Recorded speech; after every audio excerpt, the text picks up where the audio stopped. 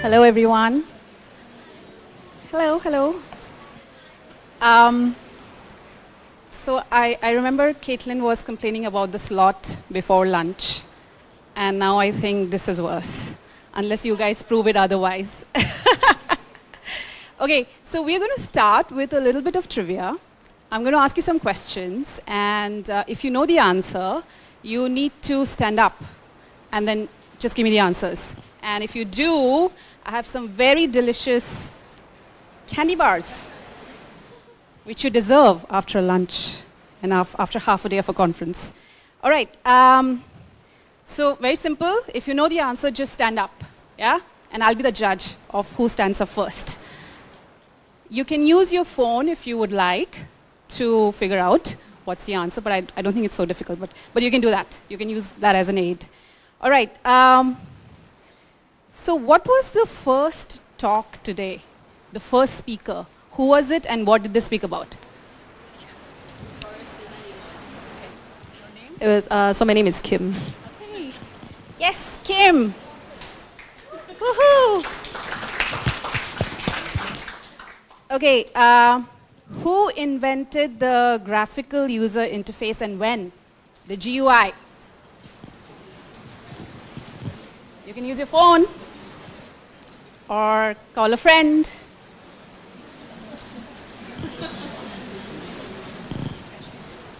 Oh, no one? Yes. That's wrong, sorry. Yes. Yes, and when? No. That's okay. So no one is in the mood to actually look at their phone and then figure this out. 1973. Gentleman over there, thank you.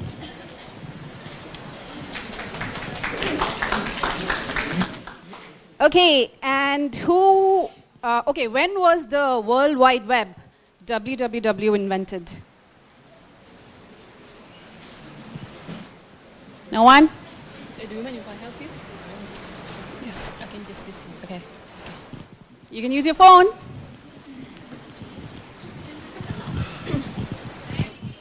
Yes! The lady over there. And then the very last one, I hope we all know this. Who is the author of Design of Everyday Things? You have to stand up. You have to stand up. Yes. Okay, great, thank you. All right, I see that no one was really using their phone, but there was a research done, and it was about 7 years ago. It was published in the journal Science, which talks about how we have a lot of reliance for information on Google or any other kind of technology or search engines. And the study actually looked at how it's altering our brain. And it does. So what's happening is our focused attention is reducing. And we are relying a lot, and I think this may happen with you when you're trying to recollect something. What's the first instinct that you have when you're trying to remember something? Yes, I bet, right? Like most of the time we pick up the phone. So what's happening is it's altering our brain, and we're getting over-reliant on the devices, which is not necessarily bad, because the article was named, "Is Google Making Us Dumb?" And I know that there was a question in Gideon's talk about, are we getting lazy? So what that article said is that even though we have a lot of reliance on technology for retrieving information, what's happening is all the neurons in our brain, which were given this task of retrieving information, now are free to do bigger things in life, to do creative thinking, to do something better for the society, theoretically. But what do we do with all those, the freed space in our memory? Fill it up with cute cat videos from YouTube? No one? Yes. Anyways, let's meditate on that, and we'll bring it back in the talk later, how technology is influencing us, and how, as a society, when we're moving forward, that we need to be conscious of it. Okay, my name is Prakriti. I'm part of the user experience and design team at DBS. When I joined, in 2016. It was 12 of us, and one of the girls is here, Serene.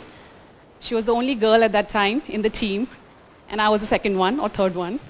But now we are 38. It's an in-house design team, and the team is basically designing anything digital that the customers see. So I hope everybody has a DBS account here, and you're using mobile banking. So mobile banking, internet banking, Payla, we have apps for high net worth clients. So anything that the customers see digitally is pretty much designed by this in-house team. We are very proud of it. So before we talk about how to keep it human in a world where everything is getting automated, digital, technologically advanced, I think it's important that we look back in the future and how this technology has actually helped us. And I thought we'll just quickly go through some of the technology breakthroughs that we have had that have actually affected or in a better way, in a positive way, the design of UX, the history of UX design. So if I had to ask you, like, what is something in the last 50 years, a breakthrough that has really impacted us now as UX professionals? What will that be? Anyone in the last 50 years? Smartphones? Anything else? GPS navigation, yes. Touch screens, yes. Great, so all of these definitely, just rewinding a little back, 1436, Gutenberg. He invents the movable type, and what he did is he produced like mass production of books and made it available for the society to basically learn and educate. Now this straight off society didn't have access to education at that time. So he made it possible, and then it was great as an invention. Telephone, or any kind of telecommunications for that matter. There's some debate here, but Alexander Graham Bell was the first one who actually created, no, you don't disagree? Okay. But he was the first one who created a working prototype or a functional prototype of the telephone. And what was interesting is that telephone, it actually changed the way humans physically interact with a tool for communication. So after the telephone, the whole experience around communication changed. GUI, much later in future, but even though the bitmap images, they look very primitive right now, but at that time, the whole Windows and the text editor was quite groundbreaking. And then, of course, the World Wide Web, which changed our experience of connection. So the thing that phone did in terms of communication, but the World Wide Web did in terms of connection with people all around the world. And then, of course, we have to talk about iPhone, because it introduced the whole touch interaction and how intuitive it could be. So there are many more, of course. But what is something that's common across all of these different breakthroughs? Any one thing that's common across these? The 5 that we saw, I'm sorry? Innovation. Unprecedented, okay. Apart from the fact that, yes, they involve interaction between a human being and a technology, and they made it easier. So yeah, sure, some of those things, it made it possible to do things that was previously not possible. But not only that, they made it for the betterment of the society. You can argue that some of these inventions have also created problems, but we'll talk about that in a different conference. So in this, all of these inventions, they have actually tried to solve a very real problem. And ultimately, the purpose was really to improve people's lives. So I think there's something to learn from these breakthroughs. Whereas now, with this whole digital world, let me ask you, how many times or recently have you experienced frustration while using a piece of technology? How many? Recently, have you faced any frustration? That's all? That's not bad, actually. So even though we have had a lot of positive influence with technology, things have also become very complex. And I know Gideon touched upon some of that, the previous speakers as well. This is my favorite example. A digital microwave of 2018 has 36 controls. And it's very smart because all stuff like popcorn and potato and pizza, it's been preset for the time, and I can just stick it in and it'll be warm. But what's happening here is, what's a user's main jobs to be done with a microwave? What is it? Most of the time, yes, it's warming, reheating. Most of the time. I mean, you can argue that I use it for baking a cake as well. But most of the times, it's warming. So how might we do that using this? Any guesses? It depends. I like the answer. That's what we all say when business asks us something. It depends. Let me tell you what it depends on. But yeah, of course, like the 30-second, that's the one that I use most of the time, and the rest, 35, the buttons, they are just not used. Rewind back, microwave of the 1970s. 2 controls. I put the food in, I set the time, and if needed, temperature. So what happened from 1970s to 2018? At least in the context of microwave, we've probably gone backwards.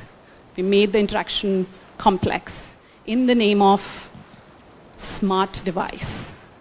So I think that is something that we need to be consciously aware of. Let me show you another quick example. This one's talking about using voice. It's like a voice-activated smart home. Sorry. See?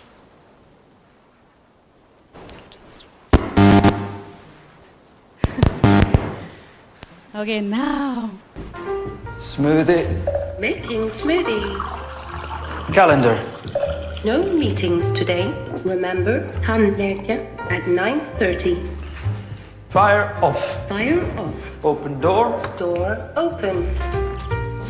Så ska vi sätta en till. Ja. Open door. Wrong voice command. Open door. Wrong voice command. Open. Open door. Repeat that. Open door. I didn't understand that. Hey, open door. Play on the floor. Get over the door. Open the door. Wrong Open voice the door. command. Error. Hey there. With a rock. Open door. Open door. Open door. Open door. Higher. Higher volume. Higher. Higher. It is an exaggeration. Just give me a minute while I get back to this. Of course, it's an exaggeration, but something that some of the newer technologies, as they're getting better, of course. You know, we are teaching them and we are giving them a lot of information to learn about the environments. But something that they're still struggling with is dealing with abnormalities. So even in the video, it was because the voice was not really the right voice, right? It changed, and therefore the system had difficulties understanding. So that happens even, I mean, there's a lot of examples out there where this whole idea of abnormalities and not being able to process that abnormality and then come up with a solution, that's missing. And we're working towards it. So there's a really nice article by Don Norman. It's called The Human Side of Automation. If you do get a chance, have a read. I'm sure people from Tesla and other self-driving car manufacturers may not like it. But he talks about this whole idea of what humans are good at and what systems or machines are good at. So for instance, humans are very good at pattern recognition, dealing with abnormalities, like to process the situation and then come up with a solution. whereas we are not very good at a focused attention for a long time. And I can already see that because 10 minutes into the talk, the energy is dipping slowly. But we are not good at that, but that's what machines are good at. So he talks about this whole idea that, let's say with the, and this has been around for a while, and he talks about how in aviation, you have the autopilot, right? That is a way to automate. But the way it works is the automation only takes care of easy things. And if there is any abnormality or if there is anything that they are not capable of taking care, they immediately pass it on to the pilot. Now, the difference is in an aviation industry or in an aviation scenario, you still have, I don't know, 20 minutes before the plane comes crashing. You have some time, and the pilots are really trained. They've been trained for 6 months to deal with a situation like that. So it's working, and we should learn from that. Whereas, let's say in driverless car, what's happening is parts of it are automated. And then the other parts, we still have the control on the drivers. But what happens is that makes us complacent. Because now we're like, okay, yeah, we'll let the car drive. And then we have very few, I don't know, milliseconds, seconds to process, let's say if there's going to be an accident. And then you have to process and quickly act on it. And that is a recipe for disaster because it is going to lead to an accident.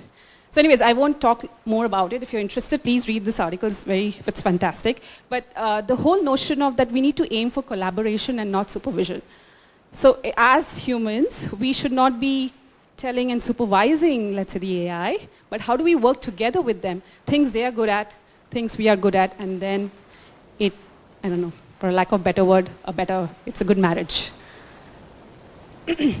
So by 2020, Gartner predicts that there's going to be 6 intelligent devices or things for every human in the planet. So that's great, right? Because remember what we spoke about before. So a lot many neurons are going to be free. So we can do more things.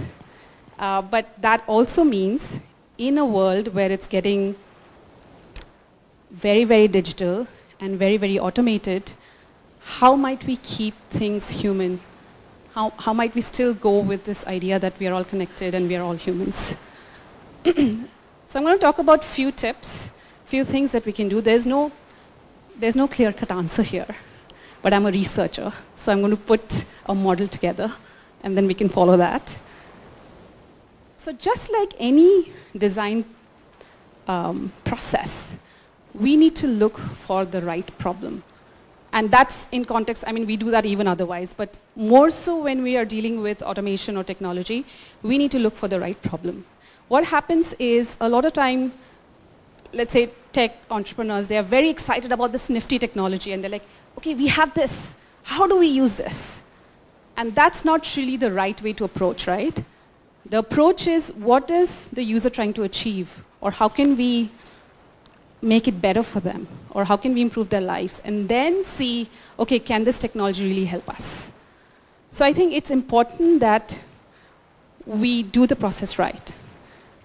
This is an example from Capital One where they tied with Alexa, and then there were many financial services that Alexa can now do, like pay your credit card bill, look at your balances, remind you if a bill is due, and so on and so forth.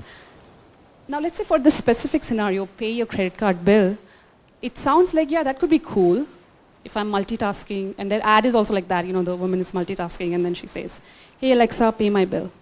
But if you look at the journey, it actually asks you a couple of questions before Alexa can do it.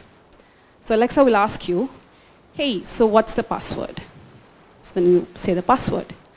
Then Alexa asks you, okay, so which bank account do you want to use to pay the credit card bill? Then you would say that. And then finally, it's paid. So the question is this the right problem to solve? So we know Alexa is great with voice, right? The technology is about voice. And the way we are using it is to pay a credit card bill. So is that the right problem to solve? Because right now, if I go to my mobile app, I follow roughly the same number of steps to do it. So yes, it made it easier by a notch, but what value did it add? So I think we need to always question what is that problem that we're trying to solve. Because if voice is a unique identifier, maybe the way to use technology would be, I just use my voice to identify. You don't have to ask me for the password. And you know, and then you pay it. So and then there's this whole idea of first principles thinking by Brett King. You know, it always talks about what is that technology good at, or really break it down, and then try to see how you can use it. I'm just going to bring one example from DBS. So in 2016, we launched an app called DigiBank in India. It was a completely digital bank. That means it's a mobile app, and you can open an account without any signatures or physical forms. So at that time, it was quite revolutionary, because in India, no one did that before. So of course, we were trying to be revolutionary. That was there. But one of the problems that we were also able to solve is, and I was there, I was doing research, and I spoke to this one customer who had recently downloaded the app, and he told me that his mom lives in a village, and she doesn't have a bank account. She's illiterate. And then he said, you know what, I'm going to open a bank account for her, because she has a smartphone. So she definitely has a smartphone, and then all you need is the app on the phone, and then I can easily transfer money to her. So that was one moment where I felt, oh, okay, I think we are solving the right problem. That doesn't happen very often, I should be honest, even in DBS. But that was one instance where I was like, oh yeah, okay, finally we are solving the right problem. So I think it's incumbent on us to really think about, are we solving the right problem? Second, another way we can be human is by letting, so something that humans are lousy at is memory, right? We tend to forget things. And technology is good at that, because they can process a lot of information for a long time and remember it. So the idea here is that can we then help users to realize something that they are not even aware of? So the whole idea of blind spots is you don't know what you don't know. And if we can do that, because we have so much access of data now, right? Especially for banks. Sorry, a lot of my examples are bank related, but it's very applicable to other fields as well. So because we tend to forget things like, this is a great example, like subscriptions. When was the last time you had a subscription and you had forgotten about it? Does that happen? Right? And then it rolls over, then you're like, oh, damn, I still have to pay. I'm not even using that service.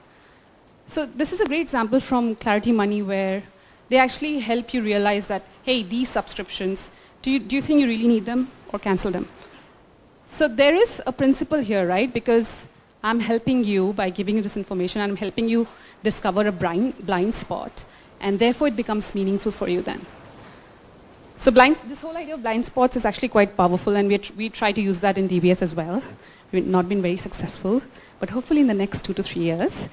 Something that we did with retirement in DBS is we created, so there's a lot of fears, not necessarily fears, but people are uncomfortable talking about retirement.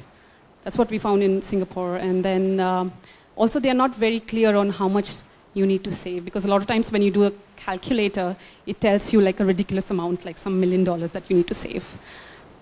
So we tried to reimagine how we could present the information, and we figured that one of the blind spots people have is that they're not even aware of, like, let's say, based on how much I'm spending today, how that would, with inflation, change in 20 years or 25 years. So this was a tool that we created, and then that helped users to actually look at their existing spending, and if you want to maintain this lifestyle, then how much you might need, and then how do you work towards it. This is another example from Simple Bank. Talk about this safe to spend idea. So after your expenses and after your bills and everything, how much money do you still have that you can save? All right. So we had the first one, which was look for the right problem. Second one, help discover blind spots. And the third one, how many of you have heard about positive computing? Okay, so this was a term that was made popular by Raphael Calvo and Dorian Peters. It's a very good book. You can have a look at that. It didn't take up. They introduced this term in 2015, but somehow it has not really taken on. I'm guessing because there's lack of examples. But what they talk about is, again, the same way, like when was the last time you could make a strong connection with, let's say, a loved one because of technology? I'm sure you can think of some, right, in the past. So the whole idea is, through time, with the technological advances, yes, our salary and maybe we have a better, we have more money, but in terms of happiness, we're still the same. And it talks about how we should use technology to actually improve well-being. Talks about meaningfulness, empathy, and talks about these 3 psychological needs, which is autonomy, competence, and relatedness. So we can only be psychologically satisfied if we feel we are competent, meaning we have mastery over some sort of an art, the specialist maybe, I don't know, or generalist. Whatever we feel is like we are master of that. Autonomy, which is the sense of having control over your life. And then the third one is relatedness, which is the sense of belonging. So if we are satisfied or if you're getting enough on these 3 parameters, you should be psychologically satisfied, and that should lead to a good well-being. So the book talks about how can we do that when we design or when we look at technology. How can we use the technology to actually get people to those satisfied stages? I'm going to show you an example of Google Photos. This is my older boy, and they did this video and they sent it to me, the Google Photos assistant, and the title was, "They Grow Up So Fast." I was actually quite surprised that they got all the correct photos. I was just surprised. I was like, wait, because my other boy looks very similar to my older boy as well. They're 3 and 6. But they actually got all the photos of my older guy, and then they stitched it together in a video. And then, of course, like any mom out there, I was like, oh, you know, I didn't have the time to do it, but that's great. And you know, they managed to invoke the positive emotions, right, in me, in a nice way. Even though it's not that value-adding, but the point is they were able to create that sense of joy for me in that moment. So that's great. And if we can do things like that with technology, because this is technology in a way, right? Like they looked at all the, I don't know, millions photos, trust me. There are many photos that I have in Google Photos. And then they picked these out and they stitched the story together. So I think they were spot on there in terms of evoking positive emotions. While we wait to actually make technology very, very, in terms of Rafael, like the positive computing aspect, we can try to at least do moments of happiness, just like the way Google Photos did.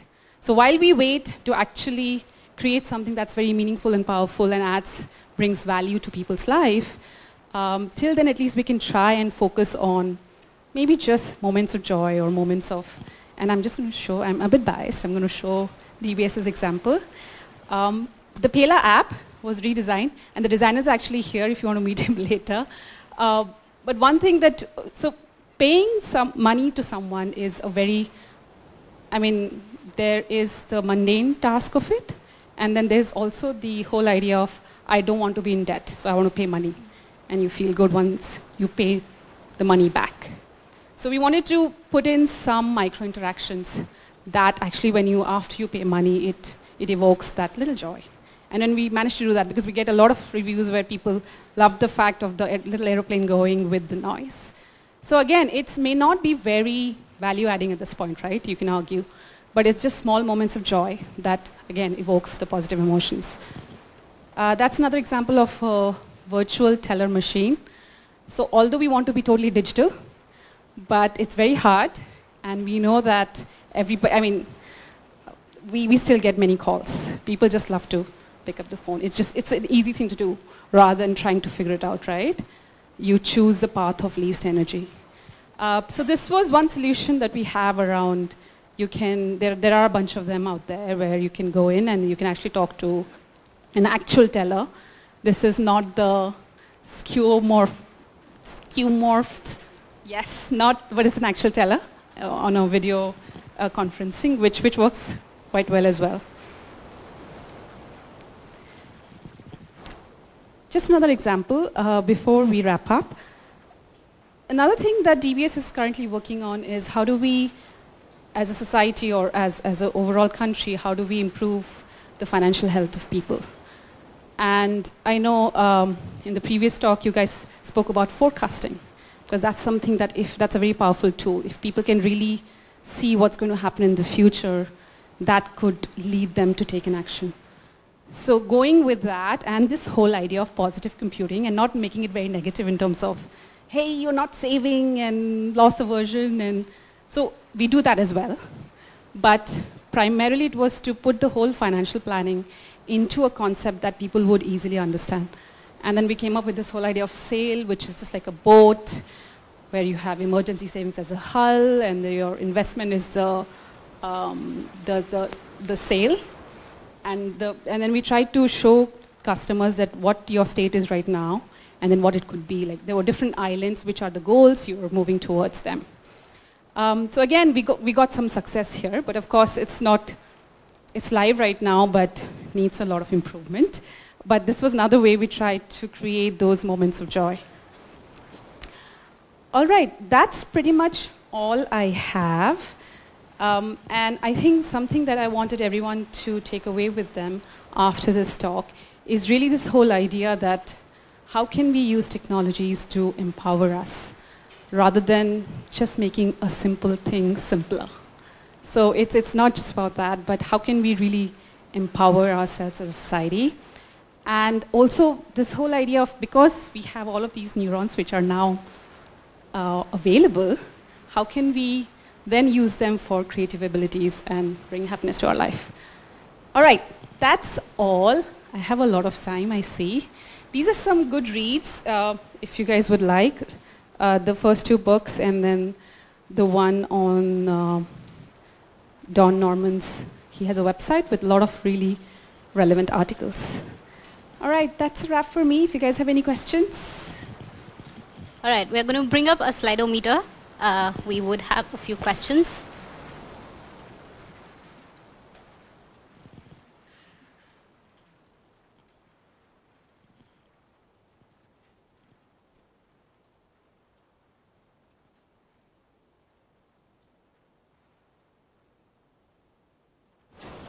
All right, the first question. How does positive computing impact the privacy concern we face today? Okay, sorry, I couldn't get off the third question. How does positive impact the privacy concern we face today? So positive computing is also about feeling safe and yeah, this whole feeling of safety and being comfortable as well. So if I understand the question correctly, how can we still make people feel safe? Is that correct? So who asked that question? We want to know how, is that correct? Is that what you want to know? How do we still make people feel safe with positive computing? Okay, that's a good question, and I think I mean, it's not to say that if something is joyful, it's not safe. So it's not really that, but as long as we can get that emotion or we can evoke that emotion from the users that, hey, you're in safe hands, but even if you did it in a positive way, it should work. But I don't have any examples for you right away. Does that answer your question? Okay. We have to get to that question now. Oh, no. What conditioner you use, Prakriti? You have to tell us. We really love your curls. Guess who asked that question? Thank you.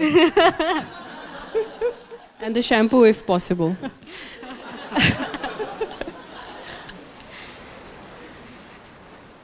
Upasana, does take that that answer your offline. question? All right. How did DBS design the Know Your Customer process for its mobile app? Anything you think your team had effectively optimized? Okay. Who asked that question? It's okay. I can give you an example of India, if that helps. For Digibank India, as I said, it is a paperless sign-up. So the way we did that is using, in India they have an identity card, it's called Aadhaar. So they had to key in their number, and then they were all set. You get all the information in terms of their addresses and a lot of other information from that. But we also had to, the government does ask you to have a visual, in-person verification. So that still needs to be done. So we actually tied up with a lot of cafes in the city. So customers could either pick an option where they go to the cafe, and then the baristas there were trained to do the in-person verification, or they could call somebody home. So then we tied up with this third-party agency who went to their house to, we're still trying to optimize that process. And now with videos, we are trying to see if we can use that. But the government says that it has to be an in-person verification. I think that's where the laws are stopping us right now. Okay. All right. What are some humans versus automation challenges your team faces working in a bank? Who asked that question? I think it's okay. The reason you have Slido is you don't have to say who asked.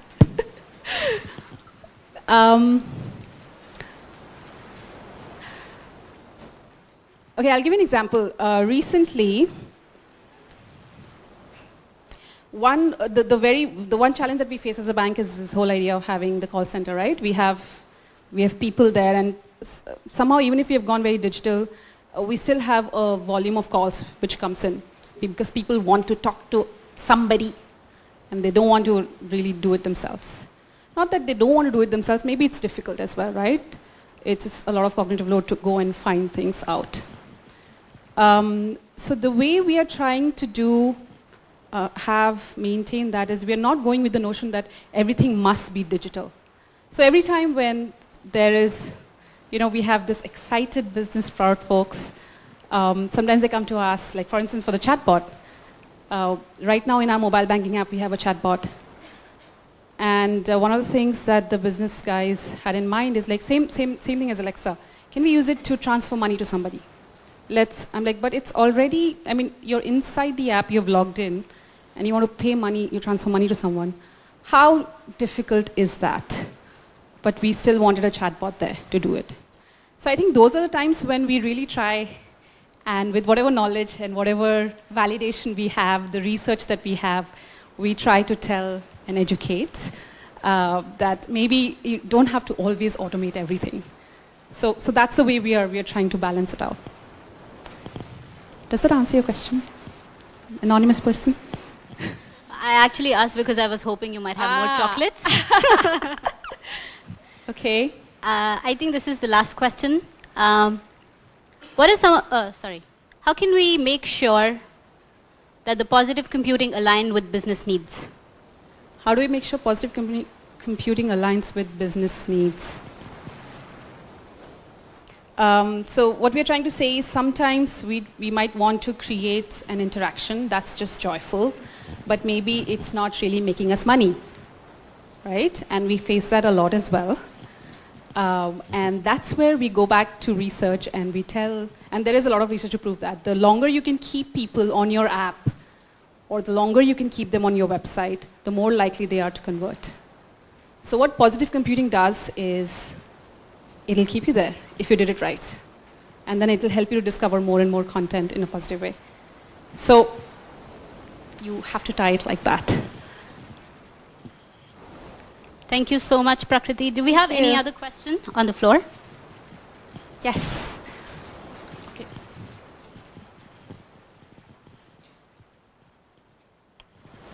Hi. I understand that DBS have a really large design team.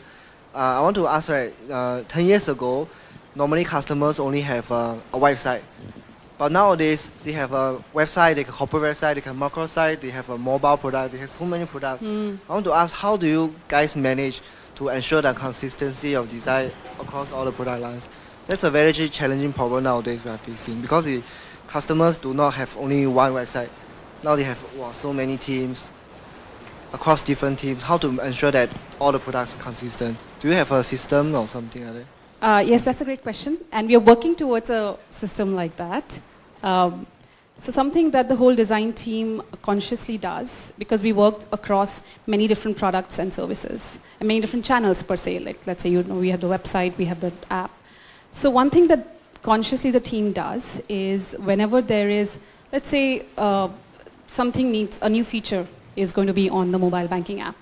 So I think something that we consciously do is we try to see how does that affect the different touch points that the customer has.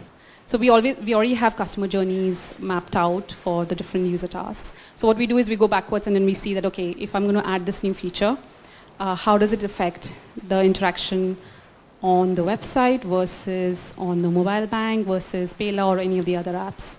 And then the main thing to do is to talk to each other and to talk to the business folks and keep everybody in the loop.